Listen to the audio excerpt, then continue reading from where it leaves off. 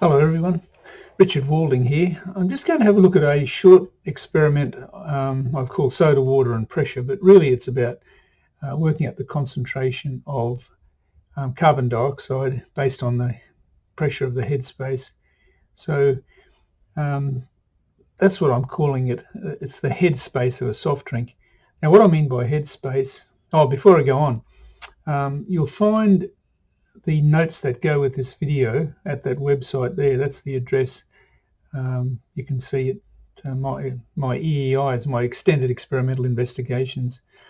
So we'll move on. Now when I talk about headspace, I'm talking about the air space above the surface of a liquid. Now this is using sparkling natural mineral water. For the experiment I'm actually using soda water.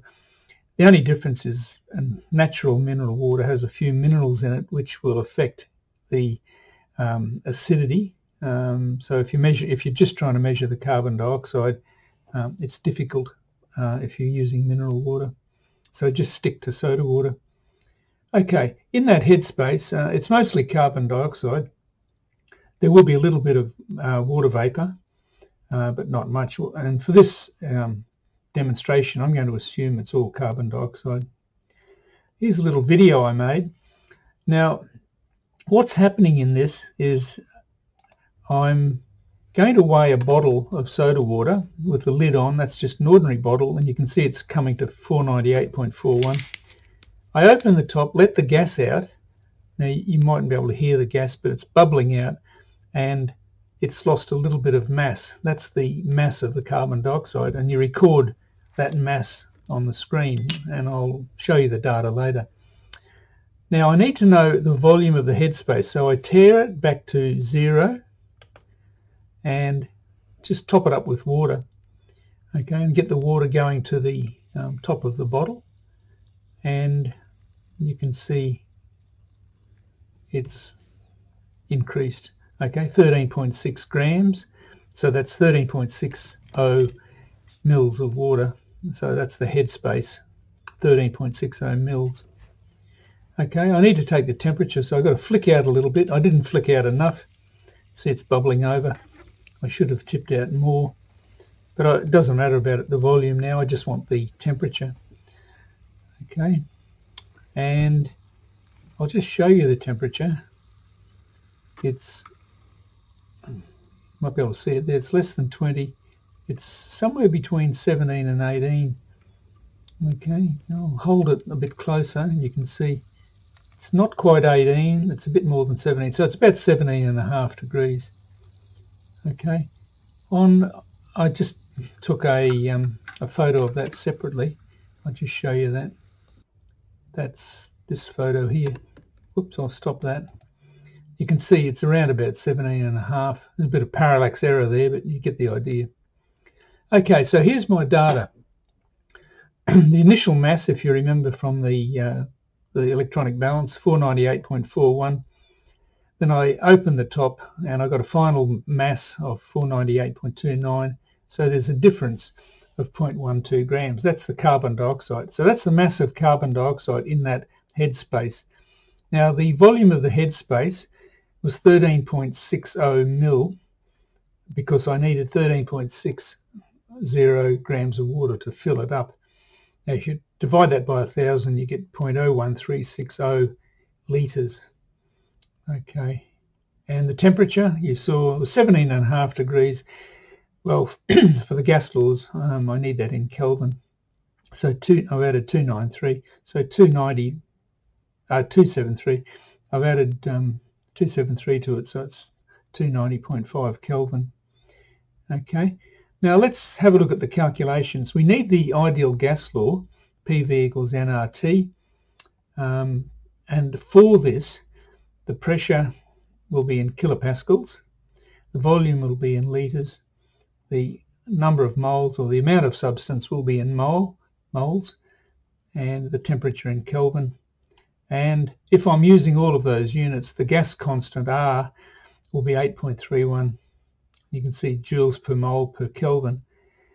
Now I think if you're using the Oxford chemistry book, they say the data table from QCAA will be 8.314, but the data table actually just says 8.31. It's only got 2 decimal places, so you can use that. Now the mass of carbon, the molar mass of carbon dioxide, I've just taken this out of the tables, out of the formula booklet.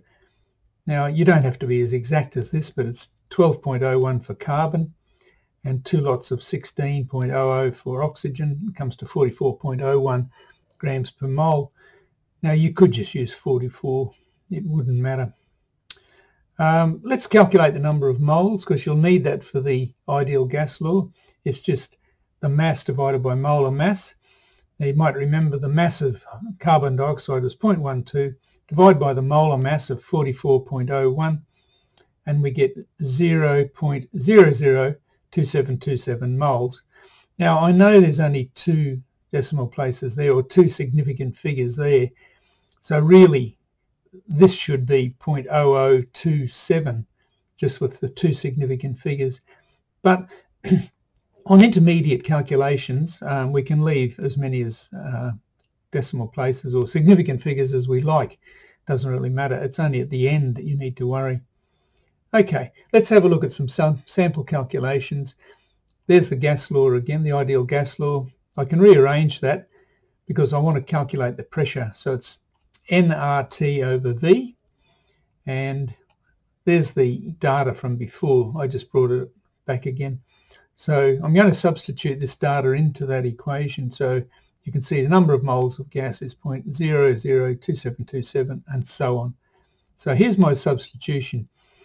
0.002727 times R, which is the gas constant, times the temperature, 290.5 Kelvin, divided by the volume, which was 0.01360 litres.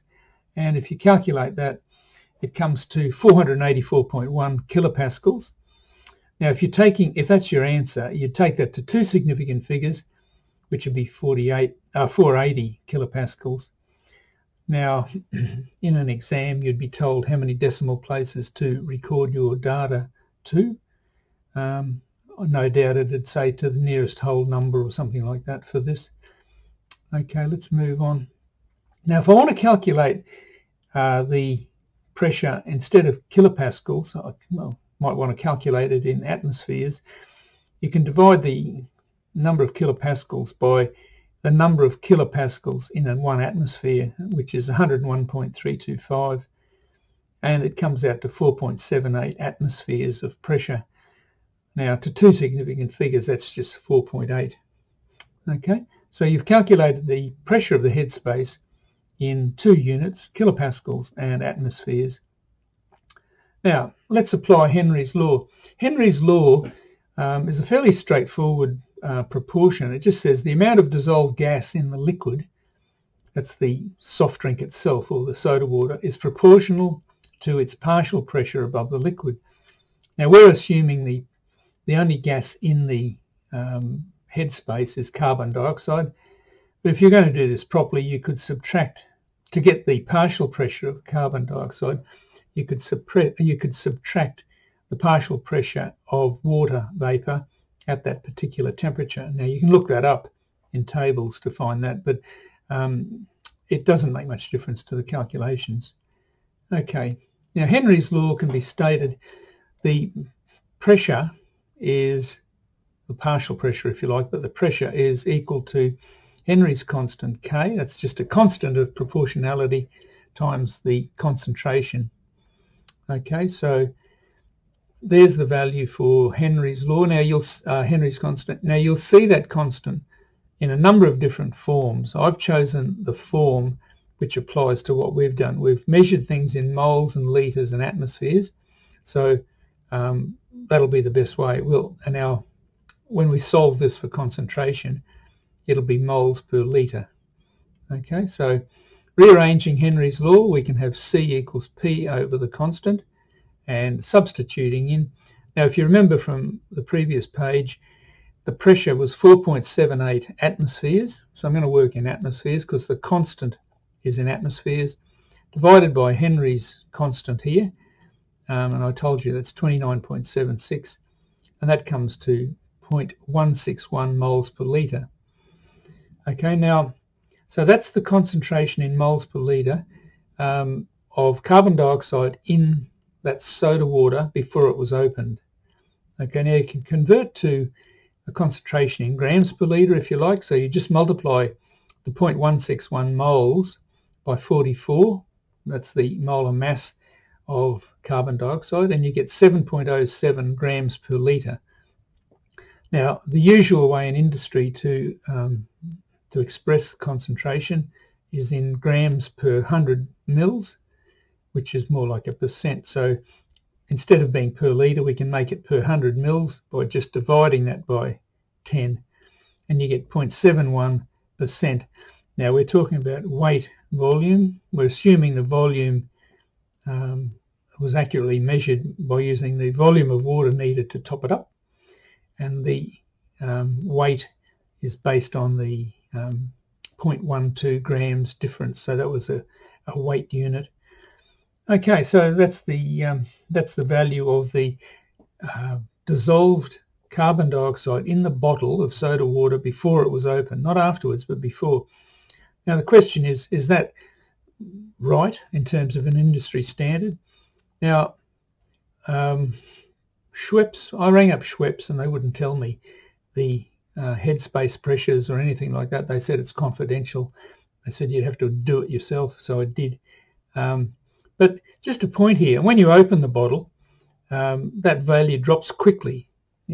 Within maybe 10 seconds, it's down to 1/10 of this value. So instead of being 0.71 in the soda water drink, it's down to about 0.071 because all the carbon dioxide comes out of the liquid, it turns back into a gas and then rises to the surface.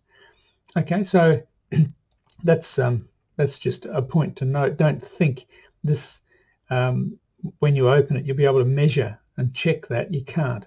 The only way you can check that is by Henry's law, but it drops very quickly. Okay, that's about it. If you want to see any more of these pracs on soda water, or any of hundreds and hundreds of pracs, they're on my seniorchem.com website, eei.html. Okay, and that's it. Thank you.